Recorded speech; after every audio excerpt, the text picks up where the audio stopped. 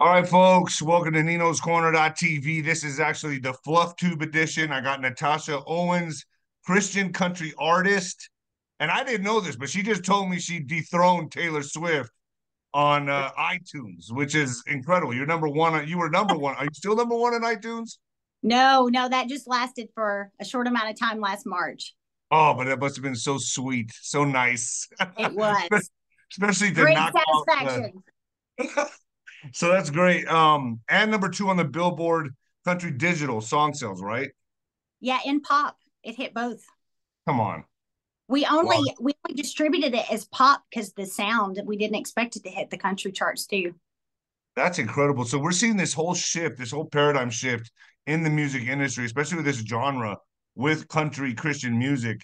People are sick and tired of the old, I guess you could say the old industry, Yeah. the old Hollywood, old music industry. People are letting their voices be heard. Literally, independent artists like yourself are making a big bang. First, folks, get your noble gold. Get global financial storms might be raging, but thousands of investors in precious metals with noble gold are smiling. They know that whatever happens, their investments will be safe from the turmoil. Protect your savings from market volatility with a Noble Gold Investments IRA and claim your free silver virtue coin. Talk to a Noble Gold Investments investments expert today, and they'll talk you through your options. And if you qualify, they'll guide you through the whole process. Call 877-646-5347 today and get started controlling your financial future, folks. Hit the link below and get started. All right, 𝗬𝗏, this is going to be nice. I'm going to go ahead and play your video so everyone can see it. I'm not playing one song, but I'm going to play the Rhino one. This is the newest one, correct? Yeah, correct. All right, let's get started. Check this out, folks. This is how long has this song been out, by the way, 𝗬𝗏? It came out 2 weeks ago. All right.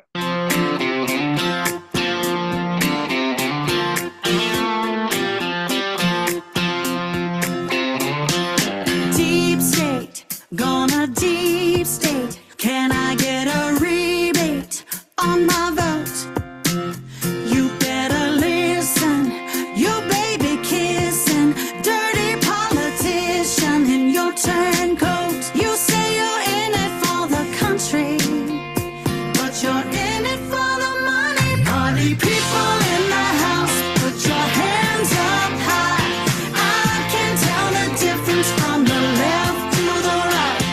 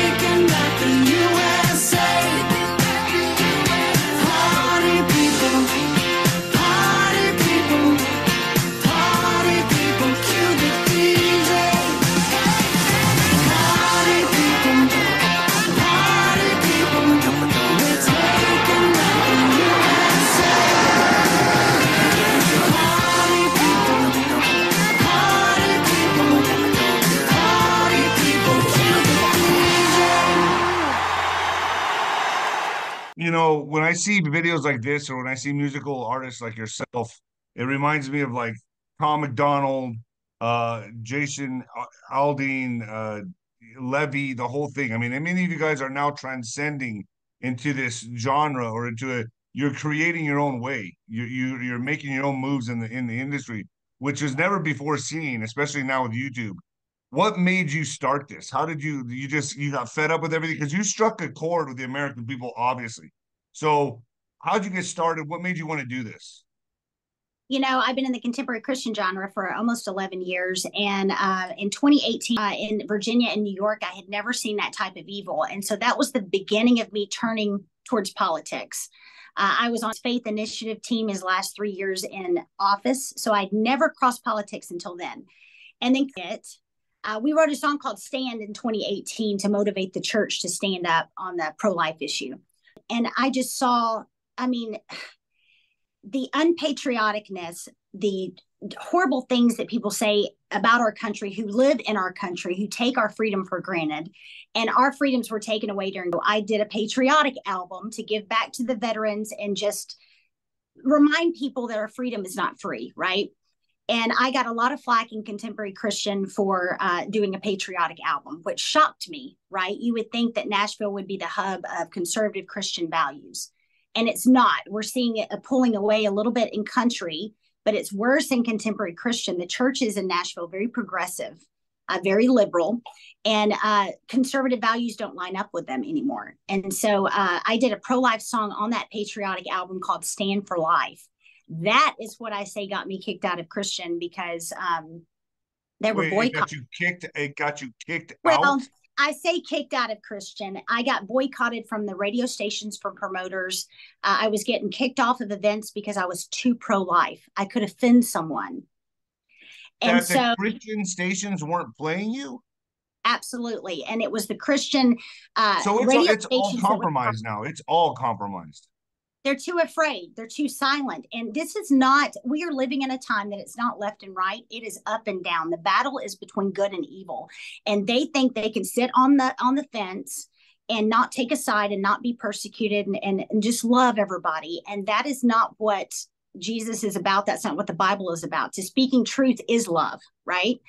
And so my husband, who's the more radical one, he said from 2020, we need to do a song. We need to illuminate the fact that we have a broken system and it needs to be acknowledged, talked about, and fixed. And he just kept saying, Tosh, you got to give a voice back to the people, because they're being censored on Facebook. We're not allowed to talk about this topic. We need to do something that shows proof, at least. And I just kept putting him off because I knew that Nashville's very anti-church, and that I would never I love being out on this patriotic road, but I wanted to go back to ministry, right? That's where my heart is, because I'm a survivor of depression. And I wouldn't be alive today if it wasn't for God. And I'm in the trenches helping people. So I kept putting him off. Well, when the industry bowed up and reared up against me on the pro-life topic, I said, okay, Dave, now is the time to do a song. Let's just put a stick of dynamite in Nashville. I don't care if I'm associated with a genre that doesn't stand up for babies. I don't want to be a part of it. So we did the one song, and we knew we would have tech suppression, which we did. Had no idea that it was going to go number one. We had over 100 million views that we were able to capture. So you just put it up on YouTube? You just did the song and then just put it out there? Is that what you did? Pretty much, because my PR guy did a press release. The Wire rejected it. They rejected going to the press desk. And so it's like they did everything. YouTube, every time that would get up close to 1 million, you would be watching the video and it would erase back down to like 200. So yeah, I've experienced that with my videos. Yeah, Facebook was taking it down, all that. But people like Steve Bannon and Mike Lindell gravitated to it immediately. And it was viral. It's a song that is like an earworm. You can't unhear it. It's very catchy.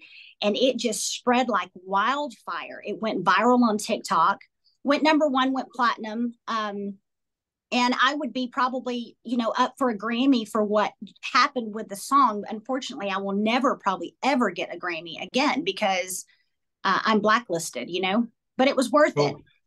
So I like to see things like this. A good friend of mine is 𝗵𝗶𝗶𝗀, who did the movie Sound of Freedom. And for him to do that, he caught a lot of backlash from Hollywood. I mean, who knows if he's, just playing the role of Jesus Christ in the Passion of the Christ.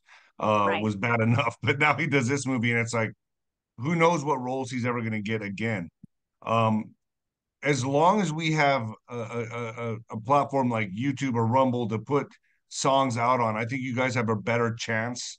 But do you see a shift right now in the music industry for independent artists such as yourself? Do you see it happening? I mean, I see it happening. I see this more so the music industry than the movie industry, because I see it happening for you guys very fast, in the sense that if you have a good song, you put it out there, man, it gets 100,000 views, 500,000 views, 1,000,000 views, and then you're on your way. Yours hit #1 on iTunes. You dethroned Taylor Swift. What did that feel like for you? That had to be great. It was fantastic for the Washington Examiner to say I was hotter than Taylor Swift. Was just, for a small amount of time, was very gratifying, because I'm much older. She could be my child, Anyway, so yeah, the industry has shifted. I know in contemporary Christian, I can only speak for, that's the only genre I've been a part of, but I think every genre has been affected by when Spotify and the streaming came out. In contemporary Christian, you had ministry-minded heads of all the record labels. When streaming came out, all of those were fired, and secular radio execs were hired because they had to figure out how to make money. I mean, and it's a difference of before President made progress with Congress, Taylor Swift was the #1 to boycott the streaming and not put her songs on streaming, because if they downloaded 1,000,000 copies of her song on iTunes, it would be about $1 million a download. When it goes to streaming, 1,000,000 streams would be about $70. So that was the difference in money, and it crippled the contemporary Christian genre of music. So with that happening now, as an artist, we can't put it on digital platforms unless we sign it, unless we check to agree that our music goes to streaming. So they're stealing our music, right? And the songwriters having to do second jobs and so forth.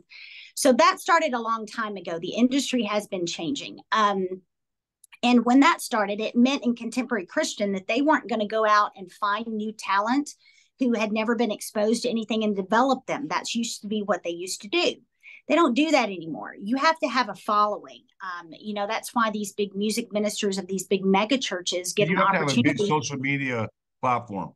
Correct. You have to have your own following. Well, that opened up an entire path now for the independent artists to come through, because the record labels watch YouTube. They watch when something goes viral. They watch, and that's how they, you've got a following, you've got a buzz, you've got a #1, something that you've achieved. Then they come back and suddenly they want a part of it, right? But they're not going to put out their money in anymore to develop new talent. You have to kind of prove yourself. So it has changed everything. It gave everyone more of an equal playing field. Hey, you need your power back. Yes, they absolutely did. And something that should have really not been stripped away. It was more of a like country club with an invite only. Now anybody's able to do it. Everybody has. It's the capitalistic way. Are you being approached right now by labels or anything like that, or are they trying to get you to, or is it not even? There's no labels out there that aren't woke. They're all heads from New York and LA, whatever. It's a very absolutely not. I've been put on blacklist, I'm sure. I've gotten a lot of flack in the political world from the left, of course, but I've gotten some flack from the right as well, which I'm really shocked about. But I don't care. We're blazing this path, and I could be, the media now has deemed me the next Lee Greenwood, so I can walk his path and not even have to do a genre. But I think you're a trendsetter for sure. You're a trendsetter. Yeah. You're paving your own way. Go ahead. I think what you said is very important, that a new genre is being walked with John Rich and Tom McDonald and all these ones that are stepping up. People, it's refreshing for people to hear the truth. How you have your own YouTube channel, correct? I mean, I'm surprised it's still up. I saw the song, I'm like, dang, how is she still up there? I'm like nervous to even have you on my show, to be honest with you. It's so red hot. It's so sensitive. How do you like? Go ahead. So I'm shocked I haven't been taken down either. Once the song got so big, so fast, then they would get massive recognition. People, they'd be scrutinized if they took it down or messed with it, right? Because we called their hand on so many things that they call glitches. So at some point they just kind of left it, right? Facebook is the only one still kind of censoring it. Yeah, Facebook bombed me a long time ago. I'm not even concerned with them anymore. Yeah. So like when you look at the music industry right now and where it's headed, and it's just out in the open, I mean, it's so demonic, right? I mean, they are the Super Bowl halftime shows, the concerts, Travis Scott, Taylor Swift. It's like they've all sold out. It's like the only way you can even get recognized, you got to pay to play. You got to sell your soul, or you got to do things you never thought you would do in your life.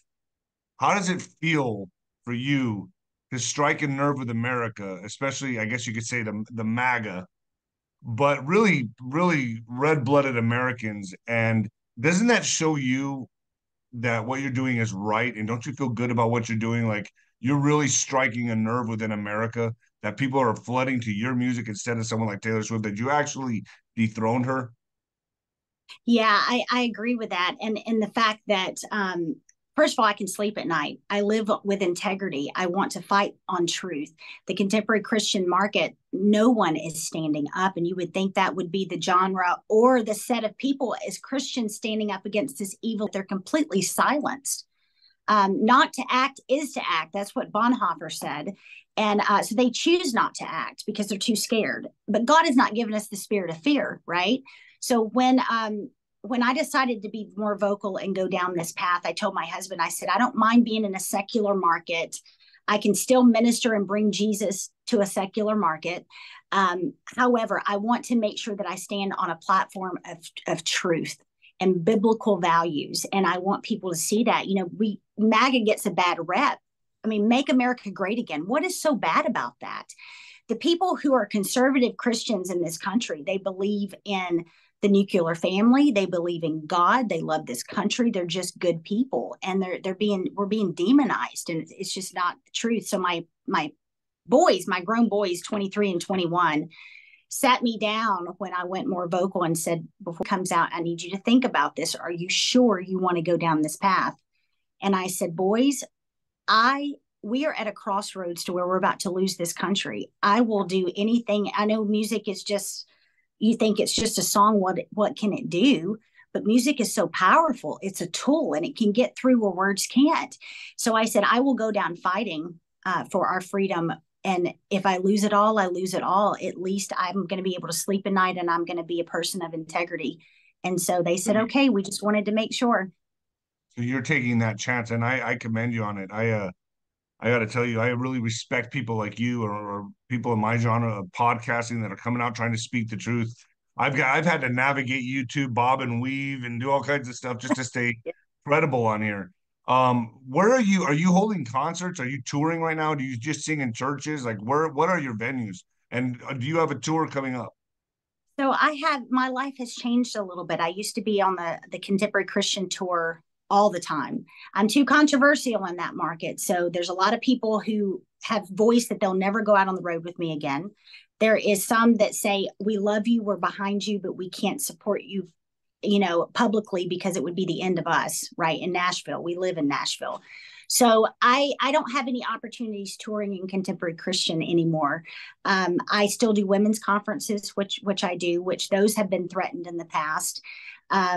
And I do a lot of political stuff. This is a political year, so I'm singing the Star Spangled Banner, 2,700 times a month. I feel. So you're telling me more people ran from you now that you've had these hit songs?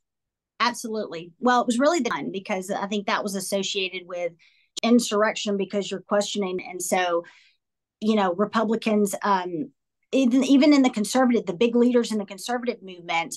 I had opportunities with some big organizations that dropped it suddenly because they thought needed to get away from them and just move on.